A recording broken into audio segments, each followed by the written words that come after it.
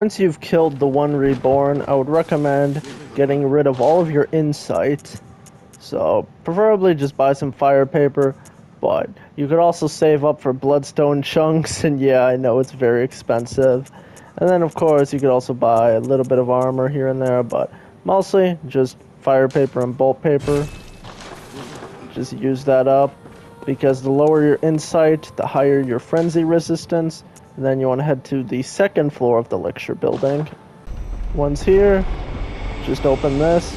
And then I'd also recommend equip the beak mask. You get that from Eileen's questline, or just whatever has the highest frenzy resistance.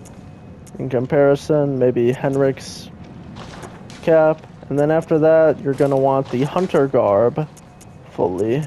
Oh shoot, where's my hunter garb? I might have sold it. And then just the hunter trousers, because you're going to be going to an area with a lot of frenzy damage, so you want to have the highest resistance you can. Then you'll just want to come straight through here, and if you have items known as sedatives, those will be very helpful. But for right now, you don't need any sedatives because this area is very quick. And then obviously you could just use your blood vials to heal up whenever you're getting impacted by frenzy. So keep that in mind.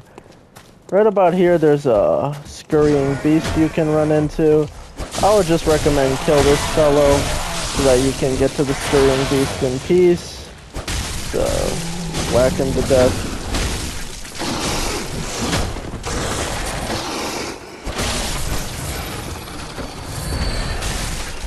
And then he's going to summon little worms once he's dead, so you can ignore those.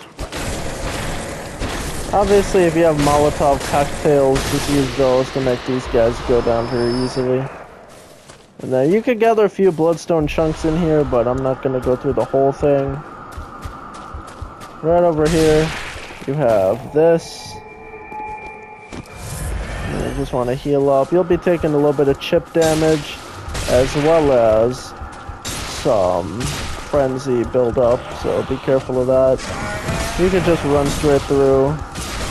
You shouldn't get fully overwhelmed by your frenzy, especially if you've been following what I said, which is high frenzy resist armor and no insight, or very low insight. As you can see, you're all out of frenzy, and you just want to run straight through. You can pick up like a bloodstone chunk here or there over that way. But you can just run past these guys, run in here. And then they may throw something at you, or that guy will try and attack you.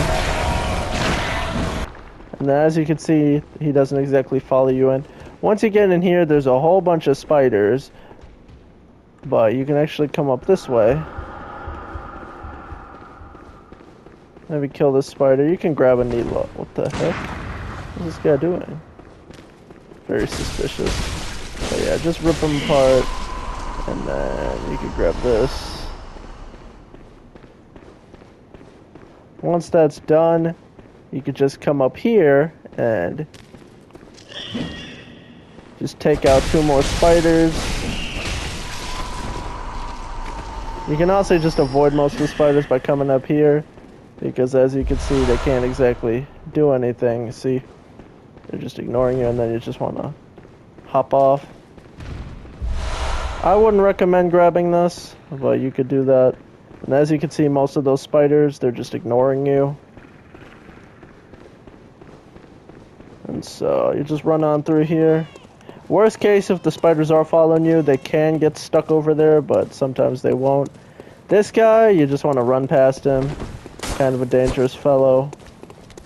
And then you can just run on through, or you might be able to grab something right here. That guy's a big bother. And yeah, yellow backbone isn't even worth it. It's just for chalice dungeons. But once that's over, obviously, you know, you could just grab whatever.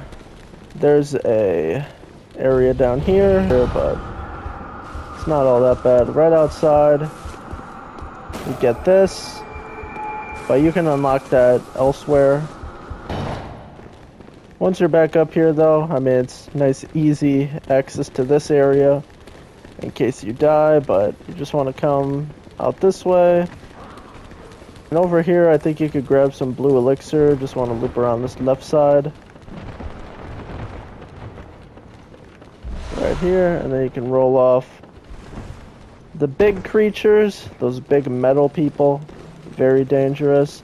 And you want to be very careful here so as not to fall out the edges.